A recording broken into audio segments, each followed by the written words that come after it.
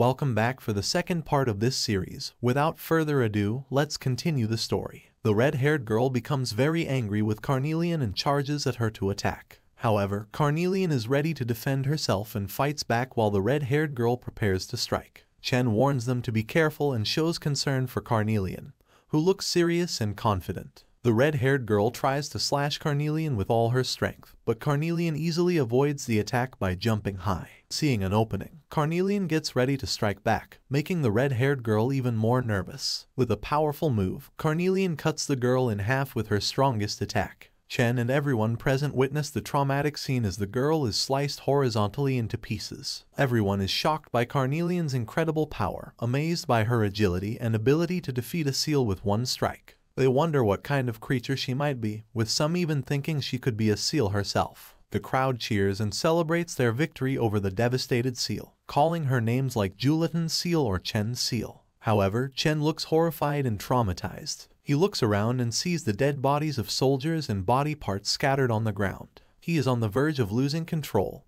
his hands covered in blood. Realizing that the blood on his hands is not his own but from the soldiers killed by the two girls and Carnelian, Chen drops to his knees and starts vomiting. He can't comprehend the gruesome events he has witnessed. Carnelian notices her master's distress and approaches him, asking if he is all right. Despite feeling sick, Chen manages to thank Carnelian for saving him. Carnelian's expression changes, and she looks down at him, clarifying that seals go berserk when they lose their owner. She questions what would happen if she were to become heartbroken. Chen bows down to her, expressing his gratitude, even amidst his ongoing vomiting. Carnelian sighs and remarks on what a pathetic owner she has, looking away and telling Chen that he can't even do a transfer right. The following day, the townspeople work together to clean up the aftermath, collecting the corpses of the soldiers and the prince. Chen and Carnelian observe the townspeople's efforts, with Carnelian looking neutral and Chen consumed by guilt. Suddenly, Stian appears and finds them, asking about their plans for the future. Both of them are confused by his question. Stian panics and proceeds to explain their situation. He asks what the feudal lord will do now that his son,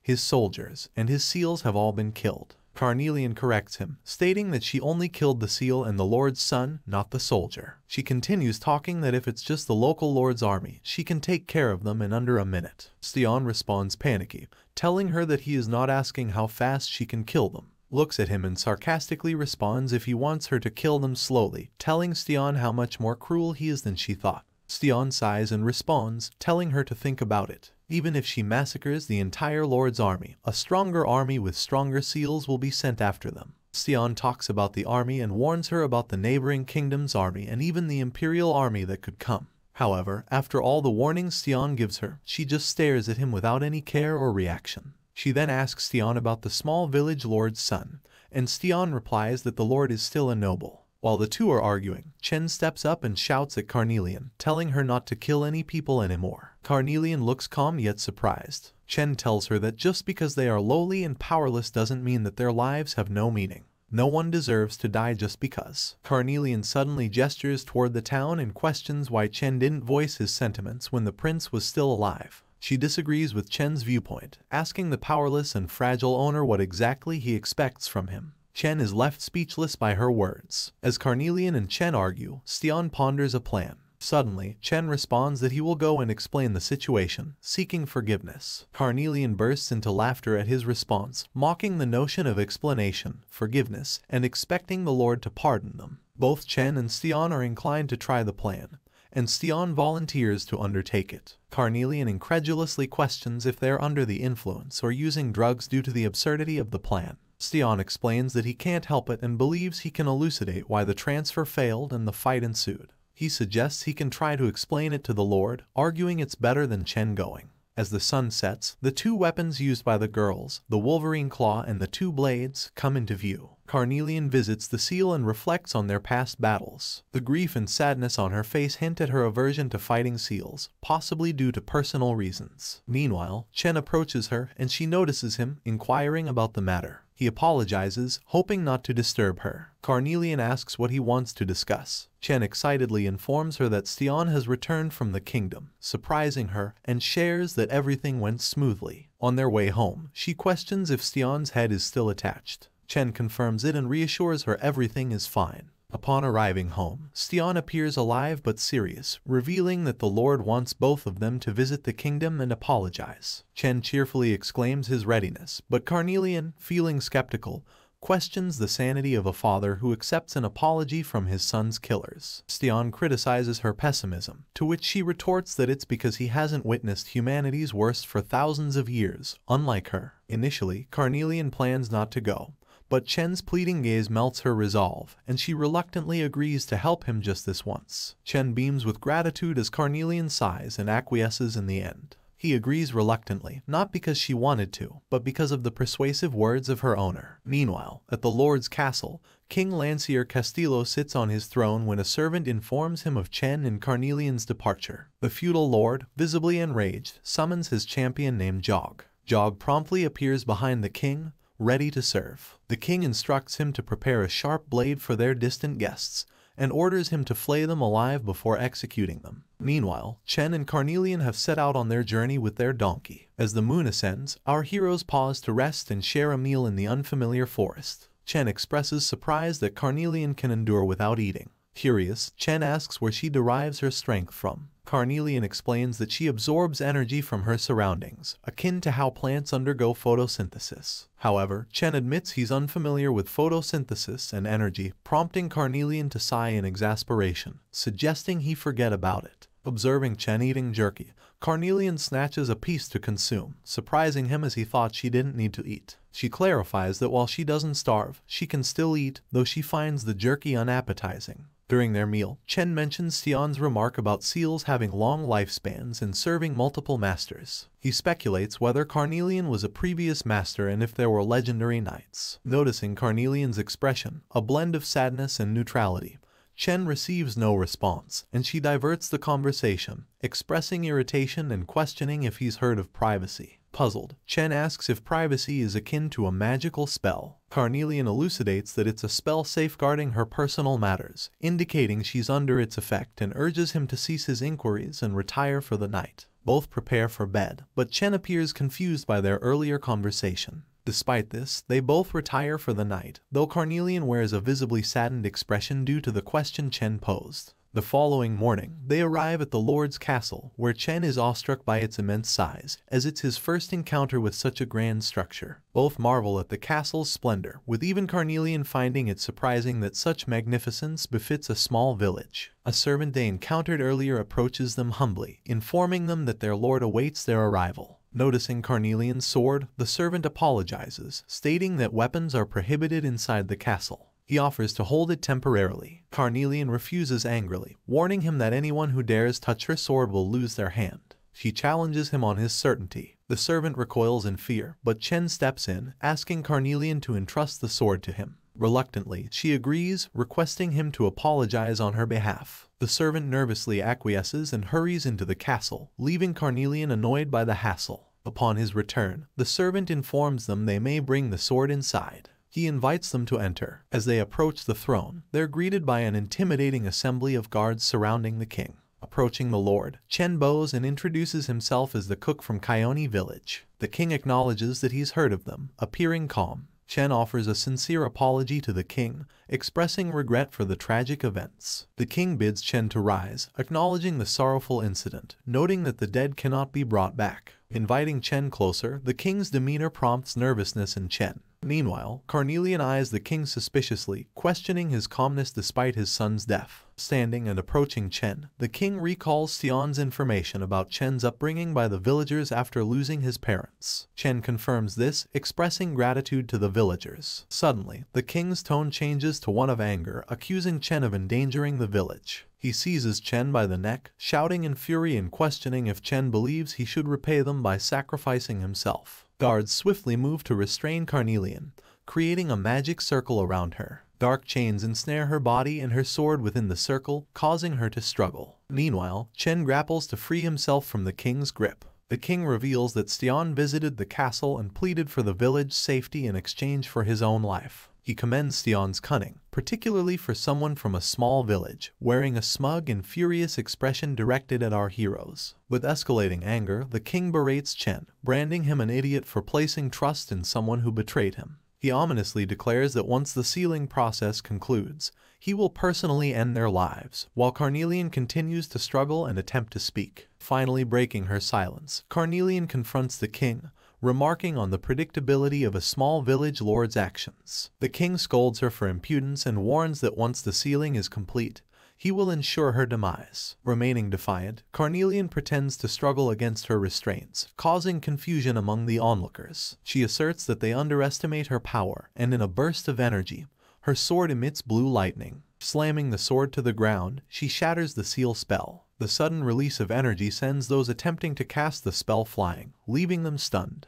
The king, astonished at her escape, grapples with how to handle her, as he is determined to eliminate any potential threats. The king retreats in fear, beckoning Carnelian to approach, realizing the consequence of his actions. She retorts that he should have anticipated such retaliation when his brutish son met his end. Panicked, the king attempts to flee, warning Carnelian that this isn't the end. However, Carnelian remains resolute, her expression grave as she hurls her sword at the king's champion, Jog, who cowers behind a wall. The sword strikes Jog with lethal force, impaling him through the chest and pinning him to the wall, leaving him lifeless. Carnelian then turns her gaze to the king, tauntingly questioning if Jog was his secret weapon, leaving the king trembling with fear and uncertainty. Without hesitation, Carnelian begins chanting a potent spell, her body enveloped in a radiant blue aura as she absorbs mana from her surroundings. The king, both awestruck and terrified, watches on, unsure of what is to come. Commanding the king to vanish, Carnelian unleashes a dazzling display of magic. A brilliant blue beam materializes outside the castle, akin to a scene from an action movie, resembling a satellite-generated laser. As the beam widens, it envelops the castle, causing it to crumble and disappear from the map in a spectacular display of power. After the destruction of the castle due to Carnelian's power, Chen awakens, and Carnelian waits for him to regain consciousness. Confused, Chen looks around and inquires about the whereabouts of the lord.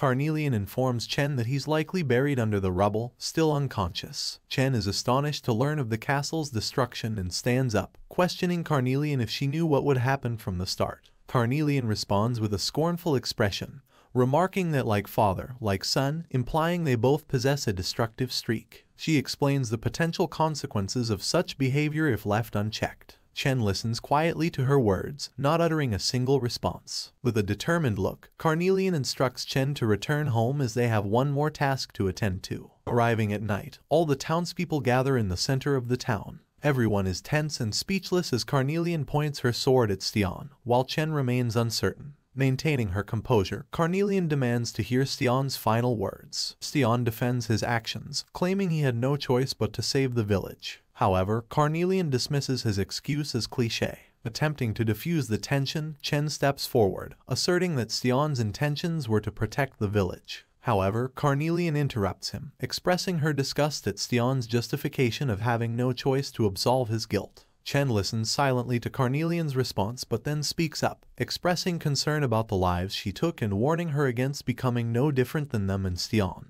In response, Carnelian smiles wryly and chuckles, questioning the significance of being no different than humans. She elaborates on how she's been tainted by human hands for eons, expressing a willingness to embrace the flaws of humanity. Still holding her sword pointed at Stian, Carnelian is interrupted as Chen grasps her hand, expressing sadness at seeing her in such a state. He assures her it won't happen again and offers his help, surprising Carnelian. Touched by his sincerity, Chen pleads with her not to continue hurting herself, and Carnelian listens in silence, sighing softly in acknowledgement. Playfully annoyed, Carnelian assures him she won't kill them, teasing Chen about a master begging to seal and feigning mock disgust. Meanwhile, Stian looks at Chen with a sense of guilt, thanking him for intervening. Chen acknowledges he hasn't forgotten Stian's actions but understands his intent to save the village. Stian's expression falls with remorse as he looks down. Carnelian suddenly implores Chen to promise to assist her and inquires about his plan of action.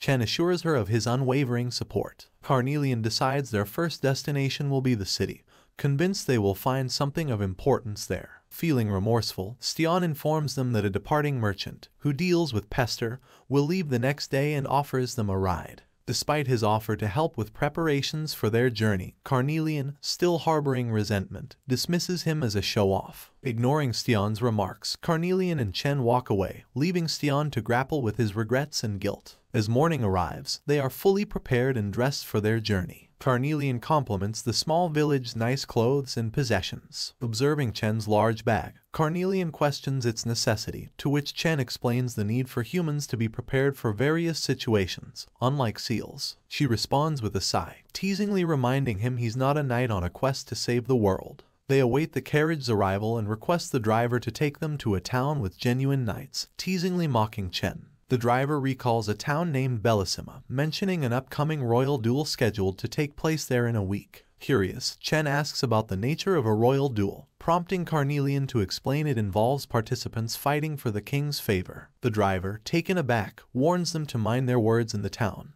Dismissively, Carnelian mutters that it's merely some knights participating in a royal duel. The driver invites them into the carriage, suggesting that if they take a boat, they'll arrive in Bellissima before the duel. Continuing their journey, Chen asks Carnelian what's on her mind, noticing her troubled expression. Listening attentively, Chen shares his feelings about leaving his village suddenly, expressing surprise at the unexpected turn of events. Carnelian reassures him, suggesting he view it as a brief vacation. Once they resolve the transfer issue, he can return home. She smiles, anticipating their adventure. Arriving in Sloke, they are greeted by a bustling dock filled with ships and boats. Carnelian marvels at the sight, while Chen explains the delay in the next boat's departure due to the royal duel's popularity. Carnelian jests about taking drastic measures to secure passage on the boat, but Chen earnestly urges her not to resort to such actions. In jest, Carnelian suggests commandeering the boat, prompting Chen to caution her against drawing unnecessary attention to themselves. Overhearing townspeople discussing Lord Castillo's vanished castle, Chen grows anxious about the possibility of the truth being revealed. He advises Carnelian to avoid attracting attention, but she questions if there's a better approach. Suddenly, a mysterious man appears, offering them 2 available spots on a boat bound for Bellissima. Carnelian, suspicious of the offer, questions why their boat isn't full like the others. The man nervously suggests they decline if they're uncertain.